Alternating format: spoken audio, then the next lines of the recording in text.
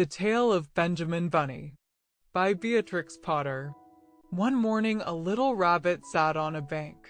He pricked his ears and listened to the trit-trot of a pony.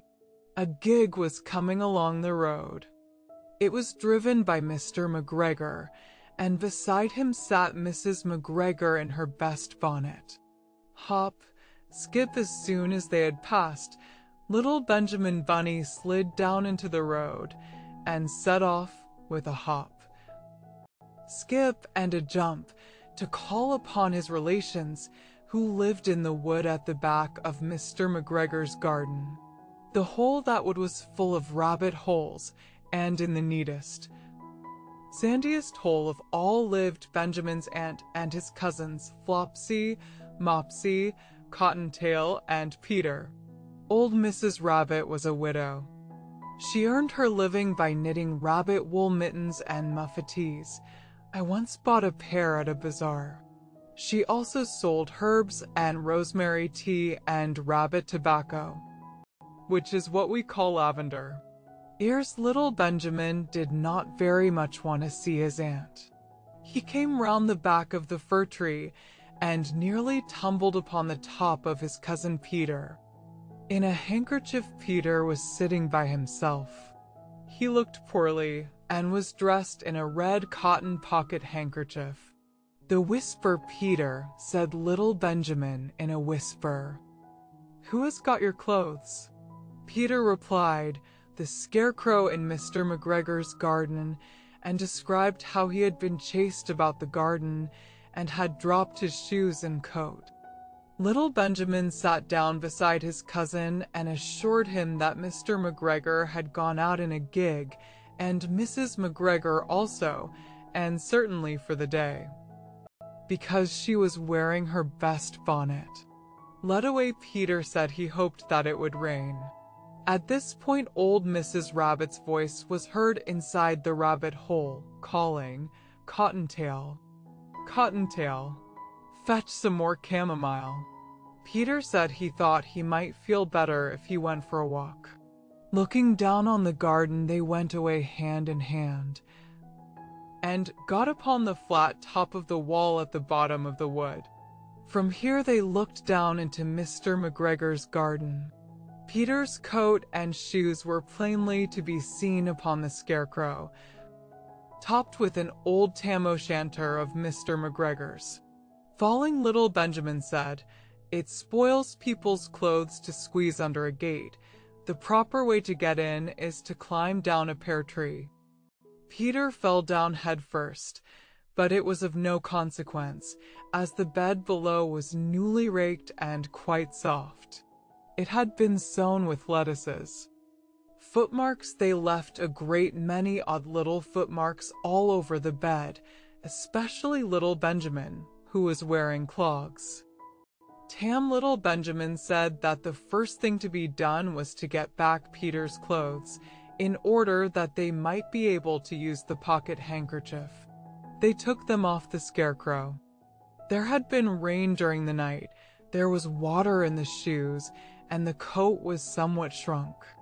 Benjamin tried on the tam-o'-shanter, but it was too big for him. Filling the pockets, then he suggested that they should fill the pocket handkerchief with onions as a little present for his aunt. Peter did not seem to be enjoying himself. He kept hearing noises. Munching lettuce. Benjamin, on the contrary, was perfectly at home and ate a lettuce leaf. He said that he was in the habit of coming to the garden with his father to get lettuces for their Sunday dinner. The name of little Benjamin's papa was old Mr. Benjamin Bunny. The lettuces certainly were very fine. Dropping onions, Peter did not eat anything. He said he should like to go home. Presently he dropped half the onions. He boldly led the way. Little Benjamin said that it was not possible to get back up the pear tree with a load of vegetables. He led the way boldly towards the other end of the garden. They went along a little walk on planks under a sunny red brick wall. The mice sat on their doorsteps cracking cherry stones. They winked at Peter Rabbit and little Benjamin Bunny. Dropped again, presently Peter let the pocket handkerchief go again.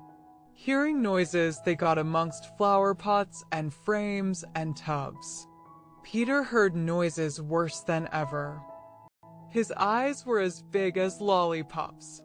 He was a step or two in front of his cousin when he suddenly stopped. "Cat, this is what those little rabbits saw round that corner." Little Benjamin took one look, and then, in half a minute less than no time, he hid himself and Peter and the onions underneath a large basket. Cat sniffing basket. The cat got up and stretched herself and came and sniffed at the basket. Perhaps she liked the smell of onions. Anyway, she sat down upon the top of the basket. Cat on basket, she sat there for 5 hours. I cannot draw you a picture of Peter and Benjamin underneath the basket, because it was quite dark and because the smell of onions was fearful. It made Peter Rabbit and little Benjamin cry. The sun got round behind the wood, and it was quite late in the afternoon, but still the cat sat upon the basket. Benjamin, at length there was a pitter-patter, pitter-patter, and some bits of mortar fell from the wall above. The cat looked up and saw old Mr. Benjamin Bunny prancing along the top of the wall of the upper terrace. He was smoking a pipe of rabbit tobacco and had a little switch in his hand. He was looking for his son. Benjamin Pounce's old Mr. Bunny had no opinion whatever of cats. He took a tremendous jump off the top of the wall onto the top of the cat and cuffed it off the basket and kicked it into the greenhouse, scratching off a handful of fur. The cat was too much surprised to scratch back. By the ears, when old Mr. Bunny had driven the cat into the greenhouse, he locked the door. Then he came back to the basket and took out his son Benjamin by the ears and whipped him with the little switch. Then he took out his nephew Peter. Marching then, he took out the handkerchief of onions and marched out of the garden. In the garden, when Mr. McGregor returned about half an hour later, he observed several things which perplexed him. It looked as though some person had been walking all over the garden in a pair of clogs. Only the footmarks were too ridiculously little. Also, he could not understand how the cat could have managed to shut herself up inside the greenhouse, locking the door upon the outside. Home again, when Peter got home, his mother forgave him because she was so glad to see that he had found his shoes and coat. Cottontail and Peter folded up the pocket handkerchief, and old Mrs. Rabbit strung up the onions and hung them from the kitchen ceiling,